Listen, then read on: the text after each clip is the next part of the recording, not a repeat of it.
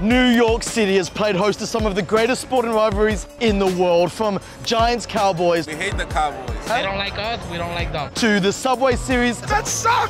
People are yelling at each other in the stands, people are throwing food, beers at each other. But this summer, a sporting divide on a whole nother level is coming to the Big Apple that'll make anything you've seen at Giants or Yankee Stadium pale in comparison.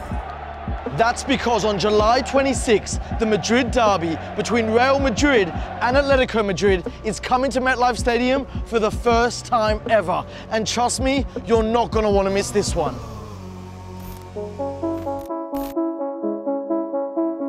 Now, to understand why this derby coming to New York is such a big deal, you need to understand that one of these clubs is arguably the biggest deal in all of club soccer. Real Madrid are bigger than any sports club in the world. It's that simple. Real Madrid já vem de 100 años haciendo historia dentro del mundo del fútbol, por eso que é considerado el club número 1 del mundo. Put simply, Real Madrid are the kings of club soccer, on and off the pitch. For us, glory is the only thing that matters. They're the Lakers, Yankees and Cowboys all put into one and then some. And everything they're a part of is a big deal. This team that has won so much for so long, that always has the best players, makes it an unbelievable team when you look at every aspect. On the pitch, they've won all that there is to win. Quieres ser campeón de la Liga? Real Madrid. Quieres ser campeón de la Champions? Real Madrid. Quieres ser campeón del mundo? Real Madrid. We're talking more Spanish titles than anyone else. Real Madrid con 33 ligas. More Champions Leagues than anyone else. Real Madrid le ha ganado 13 veces. El segundo tiene 7. They won the last 3 until this year when it was won by Liverpool. They won 4 out of the last 5. It's a period of dominance not seen since Real Madrid won the first 5 European Cups. And they've done it all using the global superstars of every decade, from the 50s. So in the 1950s, Real Madrid signed Alfredo Di Stefano. Ha sido el mejor jugador de la historia de este club. To the 90s. You start with Luis Figo. Then you go for Zidane, who everyone recognises as the best player in the world. Then you go for Ronaldo, who's just been the best player at the World Cup. You've already got Roberto Carlos. You've already got Iker Casillas. You've already got Raúl.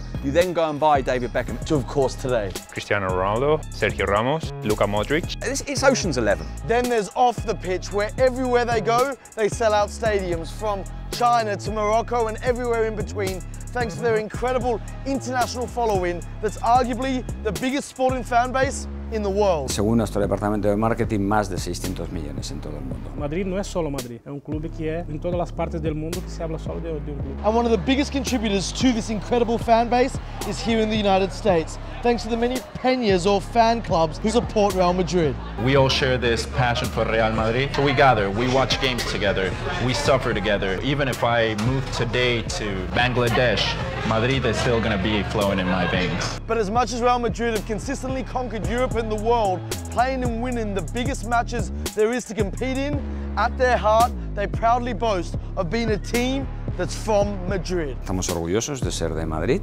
y de ser españoles. En la ciudad de Madrid, el Madrid es el Real Madrid. And so whenever they face the other big club in Madrid, Atletico, arguably the only other side who can challenge that title, well, you can bet it gets heated. It's always tense moments. We're talking about 2 of the best teams in Europe. Vamos a ver, siempre que juegas contra el Atlético de Madrid no hay partido amistoso. Can an Atletico fan come in here? No. They can't walk in, no. Only Real Madrid fans. But this is New York, we're ages away from Madrid. It's that serious, it's that deep. Now, for the first time ever, it's that match that's coming to the United States. I get to take my daughter to a game and just experience what I experienced as a child. It's something that's priceless. And if the rivalry isn't enough, this fixture on July 26 at MetLife Stadium will see Real Madrid's latest signings, from Luka Jovic to the $100 million Eden Hazard, take part in their first ever derby. Real Madrid have already spent more money than in any other summer. Eden Hazard, for me, is the best player that we could buy at this moment. A fantastic footballer who's wanted to come to Real Madrid for a very long time. Add to this star Real Madrid coach Zinedine Zidane, who will be using this exact match as his first proper return after Real Madrid's disastrous season last year, saw him have to come back to turn around the powerhouse club's results. He's here to kind of get the team back into the right track. What is the right track?